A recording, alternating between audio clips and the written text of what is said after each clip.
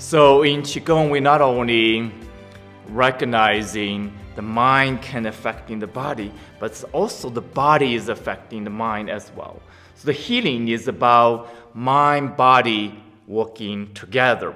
It's less about, the mind overcoming the body, controlling the body, or the body is functioning by itself, or, become, the mind, become a victim of the body sometimes. When you're sick, the mind cannot function, effectively. So it's really about connection of the mind-body. It's about the collaboration of the mind-body.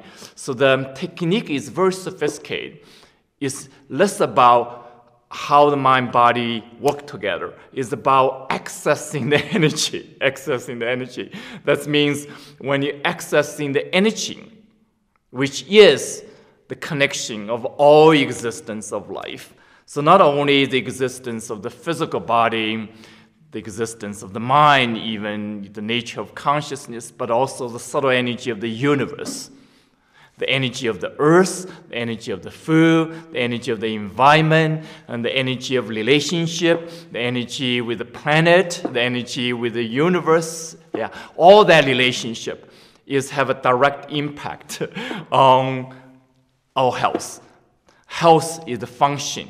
It's the function of the physical body, emotional body, mental body as well, the spiritual body working together. When they're not in balance, not in harmony, not in alignment, then we experiencing not only challenges, limitations, but also dysfunction.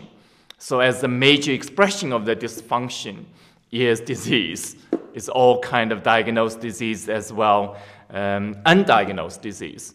So the Qigong practice, this wisdom is about accessing the energy, accessing the wholeness, naturally accessing the connection of mind-body, but deeply, really accessing the potential as human being,